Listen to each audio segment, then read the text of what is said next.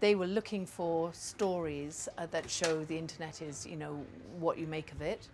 And they'd heard the story of how I started all this with £600 and called me. And so when I got a phone call out of the blue and they said, oh, we need to have all kinds of details and numbers and financials, I just thought, no, that's not happening. And they said, really, you need to share some details with us and you mustn't miss this opportunity. And still I said, that's not happening. And then they sent through a non-disclosure agreement, which was an absolutely massive form. And my mum watched it coming out of the printer and she said, no, this is too much detail for anyone to be using as a practical joke. So I think you're okay, just sign it and find out what's going on. And it was for the Google advert. So it was that advert that featured our story as the sort of the whole face of Google Chrome, which it was incredible. But I mean, there was a real honesty to that advert because it was done using, you know, I sold to our first Japanese customers using Google Translate, you know, and it's a free service. And it was a Google AdWords voucher that was my advertising spend. It's easy to see.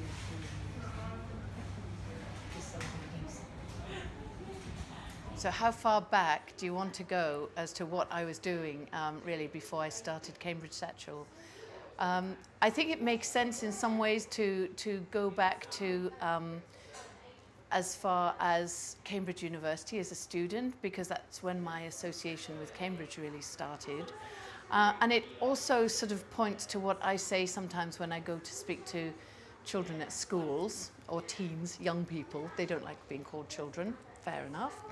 And that is that when I was at Cambridge, I was studying natural sciences. So I was studying biology, physics, chemistry, maths. It was very nerdy, you know, rightly so, because that's what I chose and that's what I absolutely loved.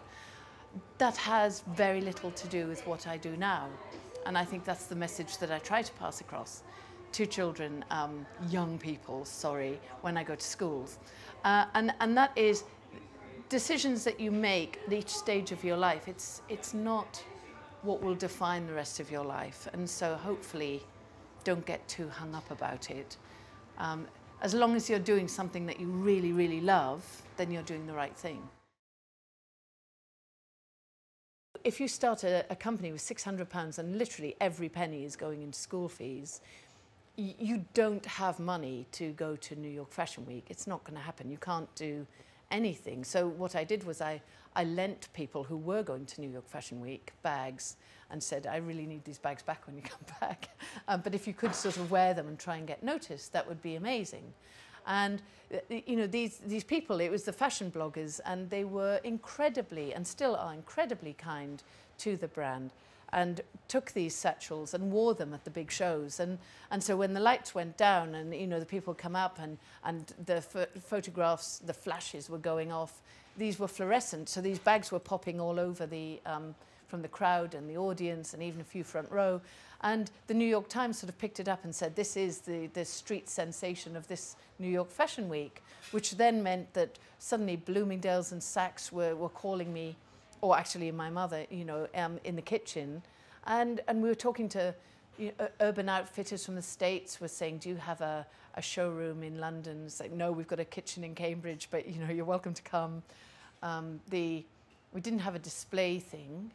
We had bags that we hadn't sold yet in the wardrobe in the guest room. But it worked. In the early days, you have got to keep your overheads unbelievably low. And that means getting to the point where literally you can't move in the house for boxes, but it meant that we didn't have to have rent. I love it. Because actually that's the one that Vogue.com covered on Instagram over the weekend. Yeah. And it doesn't look like a magnet. But it's just because it's easy. It's just so classic. So like, I think it's so smart. This is my travelling bag for the summer. Yeah, you can fit everything in it. I can fit more than I need in it. Exactly. There's the danger. Maybe I ought to size down. I had been one of the official witnesses to the signing of the agreement between David Cameron as Prime Minister for the UK and Jack Ma. And And then Jack Ma had heard that I'd won the Entrepreneur of Europe thing. And he wrote me this really charming letter because he was going to, he wanted to host the first big conference for women entrepreneurs in China. And in this letter he said, you know, you are a global voice for women entrepreneurs. And I milked that letter mercilessly. It was on my fridge, and my poor children, anytime we had a disagreement in the house about anything from, you know, loading the dishwasher to doing homework or whatever it was, you know, I was pointing to that letter. You know, I think you'll find I'm a global voice. I am a global voice, so you need to take the bins out. Yeah, I milked it in the worst possible way. Success isn't making as much money as possible. Success is making the challenge, meeting the challenge that has been set for you. So maybe it's making enough so that you can spend a certain amount of time with your family and have the flexibility you want, or maybe it's being able to work from a place where your dog goes to work with you. You know, you need to define really early on what for you is the reason you're doing it.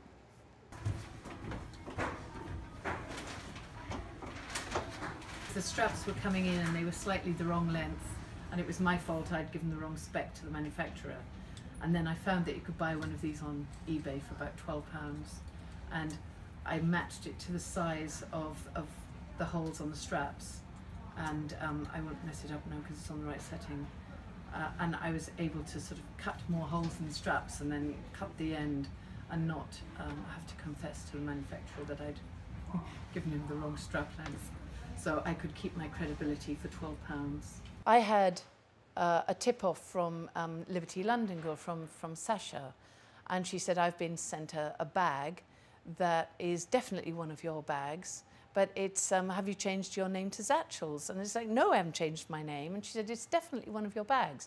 I thought, no. And I looked up, you know, this brand on the internet, and it said something exciting is coming soon, but it didn't say anything about, you know, who they were, what they were doing. And then I had a phone call from someone who actually worked at one of my manufacturers, and he said, I've never been party to something underhand before, but you know, your leather is being used and creating, there's a different label going on it, and these bags are in the lockup across the road. And I just felt so sick. You know, naively and horribly, I had always assumed that true knockoffs would come from, you know, another part of the world where things were cheap and people didn't care so much. Never in a million years did I think that it would be my own manufacturer, somebody that I saw on a weekly basis and that I knew was making more on each bag than I was making. And that's awful, because not only are you fighting somebody copying and taking all your ideas that you haven't even launched yourself yet, because you have to share with your manufacturer everything about what you see coming for the next year, 2 years, so that you know, we've got the right machines and we've got the right tooling and all that kind of thing. But also someone that you really thought was part of your team. You know, that's a really difficult thing.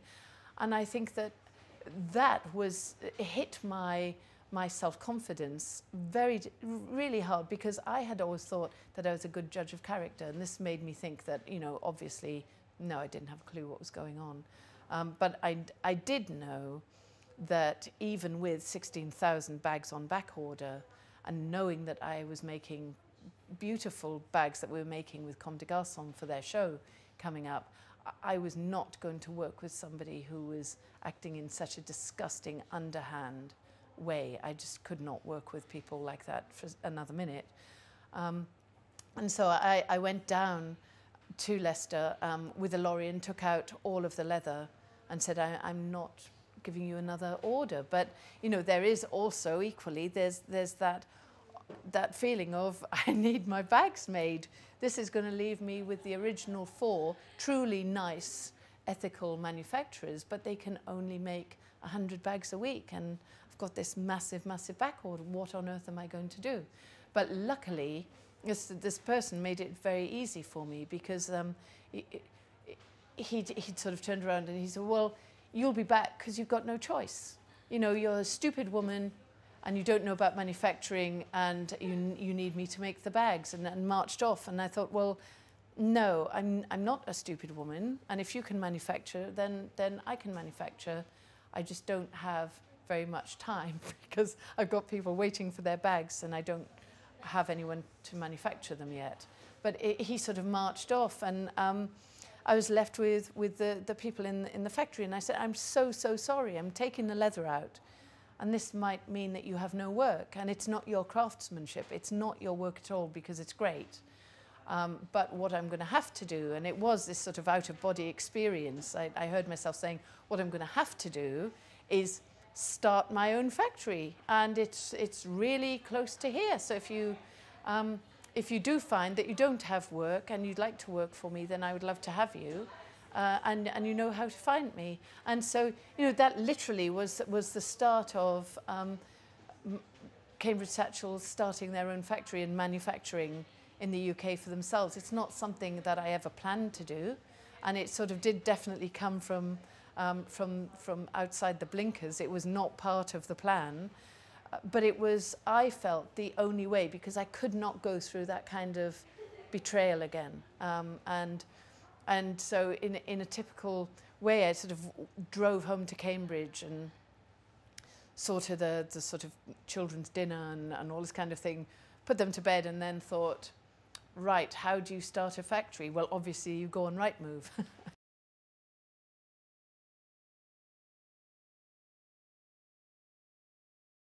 We've had Lady Gaga, we've had Taylor Swift dancing on Instagram with one of our bags, when clearly those people could have any bag that they wanted, is just one of those sort of real sort of pinch me moments. The first time I went to China, I was part of the trade delegation that went with David Cameron, and so it was a very unrealistic view of China that I had. You know, there's no traffic because the roads had been closed for the Prime Minister. We could go in the sort of the wake, and everything moved seamlessly.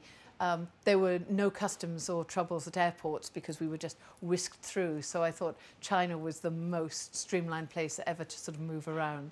And then I went back to China as part of the Festival of Creativity, the Great campaign, put on this incredible festival of all of these British brands that were doing amazing things. And there was a big display in an exhibition hall, and Prince William was part of his visit to China. And he was going around the exhibition, and he stopped because we'd put together, and it was, see, these have handles, but ours were more the sort of the classic, sort of these kinds of bags. And we had them in sort of a myriad of colours, and they were all the same shape, same size, and they were like bricks against a wall. And we called it the Great Wall of Cambridge. And we said to the officials out there, you know, yes, in China you might have the biggest Great Wall, but we've got the most colourful Great Wall. And it became this real photo opportunity, and people were coming and doing their sort of their selfies against the Great Wall of Cambridge. And then who should pass but Prince William, and being, you know, obviously linked to Cambridge by name, I think he felt a bit compelled to stop and take a look. And he was so kind about, you know, the fact that he was aware that we made in Britain, and he knew about the brand. And he particularly liked the purple. That was the colour he was drawn to. But yeah, that was a great moment. And it's one of those moments that you sort of are trying to make sure somebody's getting a photograph, because you think, look, Prince William looking at the Cambridge Satchel bags. That's what we want.